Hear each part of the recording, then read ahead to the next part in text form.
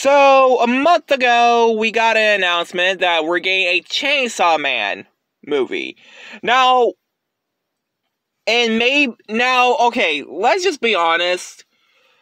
I already knew we're getting a Chainsaw Man movie since after probably the season 1 finale of Chainsaw Man. Again, it's been nearly a year nearly 2 years since the season finale aired on Hulu, but we don't know about a second season, like season 2, but the movie is confirmed. I don't know when will it be released, and everything else.